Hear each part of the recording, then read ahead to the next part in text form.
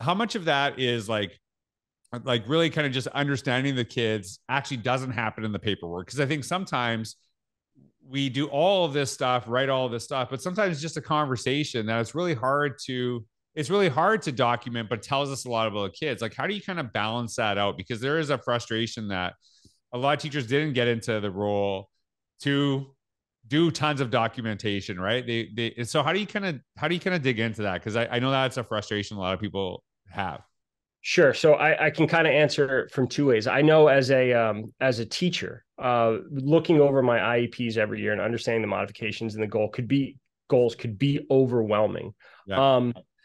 So just in terms of students being successful, like I had so many kids in class that their IEP wasn't reflective of who they are as a person. And we talked before about a teacher that influenced me. And one of the things that I would try to do is really develop that connection, understand that school may not be for this kid long term. So what is, right?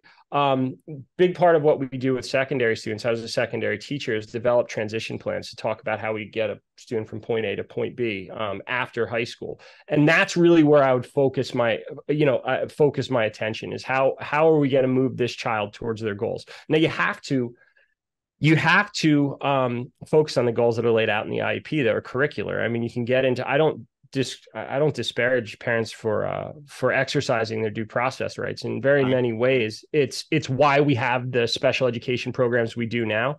But if you don't follow the IEP, you get into that situation. As an administrator, though, when you talk about data informed, a lot of times for us, it's leverage. Like we have a disproportionality issue in Edison, and I don't want to get too into the weeds, but it has a lot to do with how the number is calculated. But one thing that you can't argue with is that our students are not, our classified students don't demonstrate the same level of proficiency in reading. Okay, that's clear.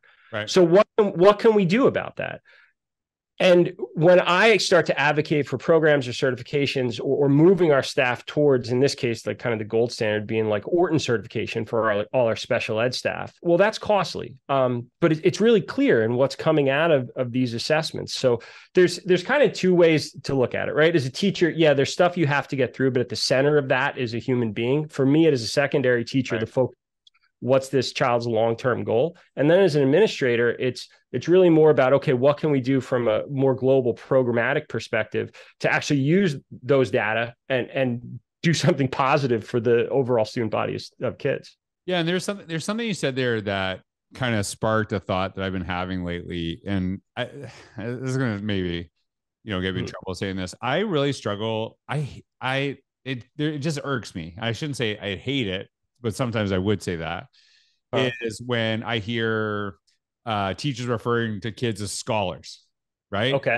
And the reason I struggle with that is because scholars is a very academic term. It's about academics. It's about going to college. Like, it just feels that way. And there's a little bit of a context that basically, if school is not for you, somehow you're a failure. That's what I struggle with, right? In the sense that, are we trying to get every kid to be the same kid by the time they leave school? Or are we trying to ensure that every kid knows what their strengths are, what their gifts are, what they're really good at, and that it leads to different things? And I think that, to me, like, that was something that kind of stuck out to me. What you said about that is that, maybe school is not for some kids. I'm not talking specifically in the inclusion area or the special education area. I'm talking about any kid in any program, but it's like, somehow if you're not a school kid, if you're not a scholar, somehow you're a failure. And that I really struggle with, is that it's like you're saying, like, hey, our kids have different gifts, but you all got to kind of be academic and everything's about academics. And I make a distinction between, I say sometimes there's a huge difference between the idea of our smartest kids and our top academic students, because some of our smartest kids are terrible academically, but they have gifts that we're not appreciating because they don't fit into the little bubbles that we have in school that we say are important. So